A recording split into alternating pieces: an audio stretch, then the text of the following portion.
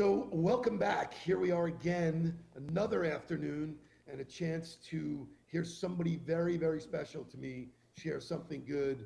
The guy who's sharing the screen, his name is Joe Mullings. I met Joe Mullings online, and don't go let your brain get nuts with that. Swipe left, swipe right. He is one of the 5 people that I hang out with. He has influenced my life more than any other person in social media. I love this guy. He's a friend. He's a serial entrepreneur. He is going to share with you something good. Take it away, Joe Mullings. Thank you, Steve. That's a really high bar and high honors, because influencing you online, I mean, I think you've crushed it as well as any entrepreneur I personally know. There are people who play on the LinkedIn platform, and there are people who play the LinkedIn platform, and you do play the LinkedIn platform extraordinarily well. So I'll take that intro all the way home. I appreciate that. And well, it's true. The way I found you was you were putting out content way before I think anybody even understood what the value of content was. And I'll never forget it. It was one video where you spoke specifically about how the verbiage and how we treat the recruiting game. And every company I deal with is recruiting salespeople all the time. You did it in a whiteboard. Boom, boom, boom. Here are the changes. I went like I got hit by lightning. So share with my audience, what you do. I know you do a lot now. Everybody's going to follow you after that, but in short order, tell them what you do and then sort of why it's so unique and all that stuff. Sure. So I am chairman and CEO of the TMG Companies. That started about 30 years ago as a talent acquisition company, talent access company, headhunting company. And we specialize in medtech and life science. And over that time, we became the #1 search firm in the world, just based on pure revenue as well as pure placements. About 5 or 6 years ago, and I've had a history of, I've had one of the bigger mixed martial art teams, fighters in the UFC, especially at the 155 range. I had one of the largest mixed martial arts. Also gyms in the South Florida area called the Armory. Those that are local will know the name of that. So I've always been a serial entrepreneur, but about 5.5 years ago, I had a big contract with Google and Johnson & Johnson and had to come up with a way to bring in 300 plus super high level thought leaders, engineers, PhDs in the Bay Area. There was no way I was going to pull that off in the old analog way, one phone call, one point of influence. And we came up with a social strategy. And at that time, I don't believe LinkedIn had video on the platform. We were probably one of, if not the first, deploying video on LinkedIn. And we started storytelling. I hired 2 young college kids with 1 camera. And I started digitally telling stories about brands, about a hiring narrative for clients. And that client happened to be Google and Johnson & Johnson, 2 anchor clients. And from that, we've grown into a 12-person, multi-million-dollar production company that has created a weapon that allows me to point it at all of my businesses. Now, I mentioned in the beginning TMG Companies. So we now have a brand building business for clients. Steve and I actually have launched First Movers Group, but it's been delayed now with the COVID thing. We've got our search business. We've got a consulting business that services the life science industry. But when you can take the ability to create content, high quality content with fantastic messaging that generally educates, informs, and inspires, especially on LinkedIn, you now have a weapon to reach people viscerally as well as at scale. So I think that's how I would encompass all of the TMG companies.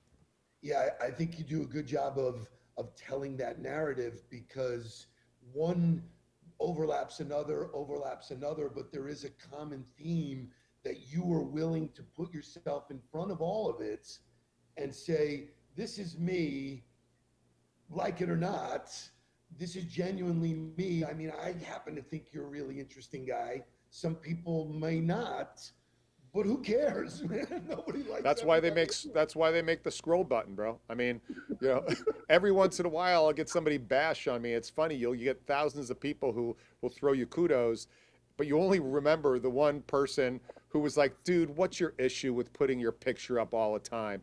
And that's the one that keeps you up all night. Meanwhile, the thousands of other people are throwing cred your way. You're like, what?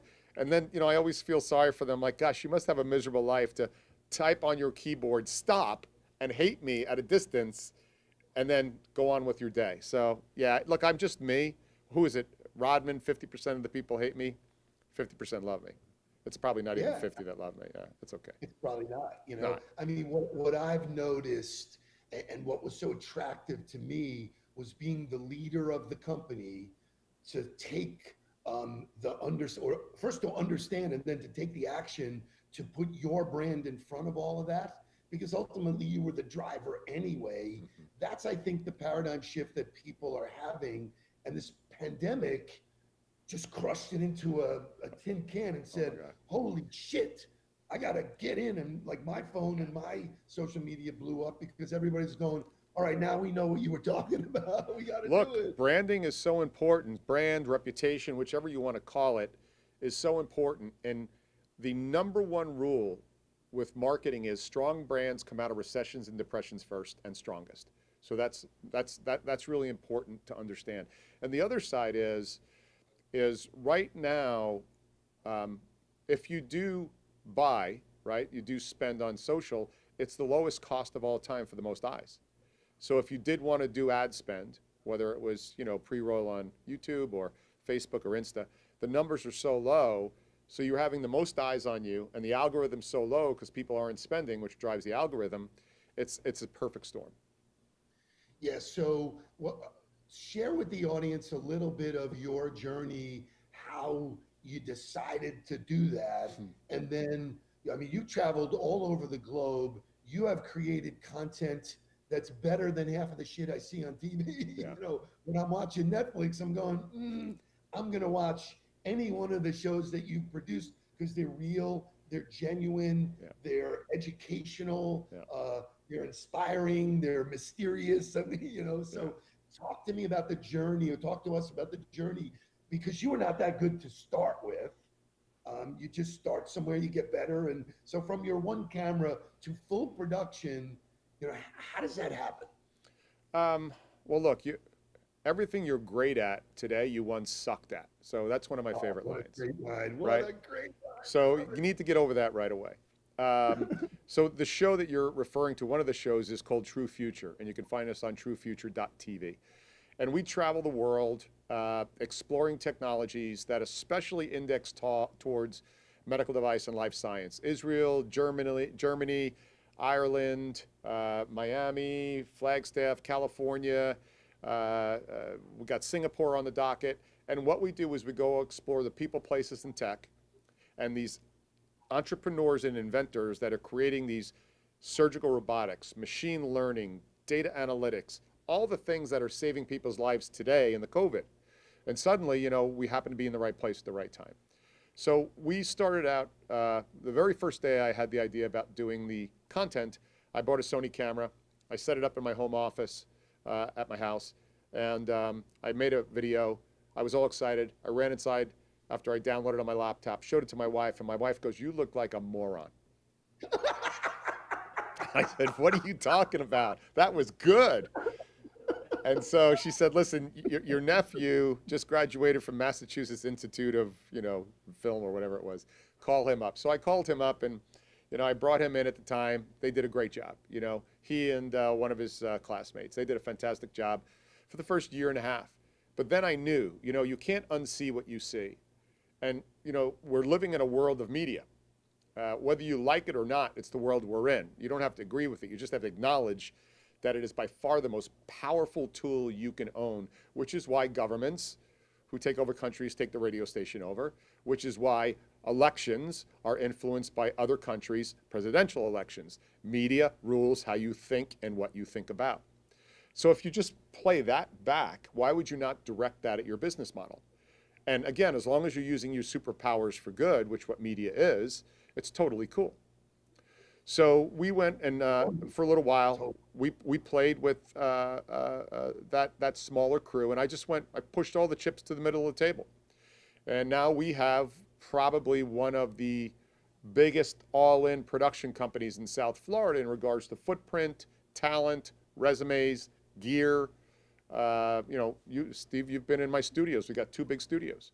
We've got Yeah, fascinating from the ground up, from vision to execution has been fascinating. I think for me, one of the best takeaways where, and you and I have very different strategies about how we go about, you know, achieving success in social media, which is made for a great partnership. But, you know, one of the great takeaways from all the traveling you did was that some of these people who are made CEOs of those companies you talked about, they do other shit that's really cool.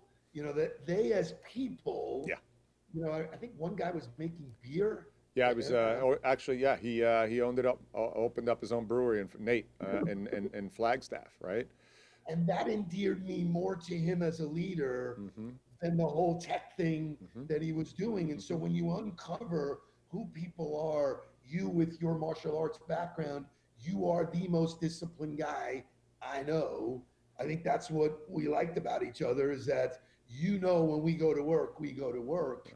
And as we shift to talking about what's gone on the last 6, 8 weeks, this shocked the shit out of people. Mm-hmm. I think this was a real wake-up call. You've shared with me that some of your businesses are having the best months they've ever had. Mm-hmm. And I said, how does that happen? Share with the audience how does that happen? God, you know what? So it's building a business on a good foundation. You know, you pointed out, I'm about discipline. To me, discipline is freedom, because I don't have to worry about repositioning ourselves if the North Star was sound to begin with. This is, if you think about it like a 9-inning game, this is one pitch in a 9-inning game, what we're going through right now. And I don't mean to minimize the people who have passed or the people who have been sick, but in the scope of business, this is one pitch in a 9-inning game. And if you had developed your organization properly, if you had the right partners in your organization, accountants, bankers, lawyers, and partners, teammates, and you realized that you're just going to have to manage through this. And sure, did I batten down the hatches the first 30, 60 days? 100%. I cut my spend. I called all my partners. I said, listen, we're gonna meter everything back. But we didn't switch from our deliverables. What we did is we shifted certain things forward. As you pointed out, I'm 30 years in this one business. We're having, I think, our 3rd best month ever in this climate. We've launched 2 brand new products for my business. We haven't gone into defense or heels at all. We're in attack mode all the time. We hired 2 new people. I took on a chief vision officer role with the 3rd largest search firm in the world. And we're just moving forward. So it's discipline, Steve. I'm waking up an extra half hour earlier. I'm staying at the office later. So instead of waking up at 4, I'm getting up at 3:30 now. And I'm staying up at the office till 6:30 or 7, right? And it's pleasurable for me. It's not work. So, and my teammates are all here. And we're the North Star. You bring up the partnership, and because I know the culture there. Everybody's committed to the end game. Yeah. And so culturally, you know, when you get hit, you stay together as a team, you could be strong. And so I know you actually did a post where, and your writing is spectacular as well. I will tell you that you do more flat out, you know, pure writing posts than anybody I know, but you thanked the team of people. You thanked your banker, you thanked your accountant, who I know, Michael Daskell, you thanked your lawyer, I know, Bob White. And I was like, look at this guy. You know, everybody else is running scared, and you're like going, hey, I thank you, I got the right team. It's really, you know, reminiscent of any challenge, of any, you know, when you get hit, you got to be able to take the hits. Look, these are the moments where, whenever I hire somebody to be a teammate of mine, I always think about them. I'm in a foxhole, ammunition is gone, we've gone to bayonets. And am I going to have my 6'9", 3 covered? And that's how I hire. And that pays off when you get in that foxhole moment. And that, one of the key things you can do is constantly think of foxhole moments. You're not going to love each other in that foxhole. But when you go to bayonets, that is when you can come out and you can crush a one pitch out of a 9-inning game where it's just like, That's awesome. I know that in the ramp up to us getting to know each other, and like I said, we met through LinkedIn. We physicalized it. We wound up having a cup of coffee that led to more understanding, mutual respect. But one of the things that we took away from each other, and I'm sort of putting words in your mouth, was that I knew you would work as hard or harder than me. It would never be, I got to worry about you like taking a pass. Oh, you're going to run that thing and I'm just going to autopilot. I think that's what people are seeing now, the qualities of their teammates that are either standing up or running away, and so I think to your point, you built that structure. It's fun to be in and around your organization. It's colorful. It's great. And so, obviously I'm a big fan. What else would you share with the audience specifically about, what's going on in this world? Because it looks like we're starting to unwrap a little bit. Some things are going to open, but there's really no normal ever. There was never a normal for me. People say I get up at 3:00. Dude, you're not normal. I go, that's what makes me successful. What's in your mind? What does the world look like 90 days from now? So I always, you mentioned it, normal, by whose definition, right? So, and no judgment zone anywhere. If you want to wake up at 10 and, drink beers till 10 at night, that's cool. Just don't bitch when you're not playing the same game as somebody who's not doing that.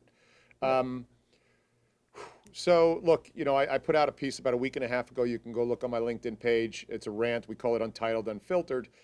You can go on my YouTube page, and like, nobody's coming to save you. Nobody. The government's not coming to save you. Your mom's not coming to save you. So let's take both extremes. The only people that are going to save you are the people in your foxhole and you.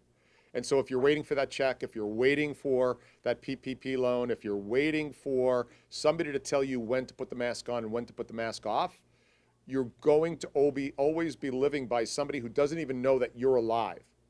So don't forget that. The gentleman who's standing on the podium at 5 o'clock every day on the news has no idea you're alive.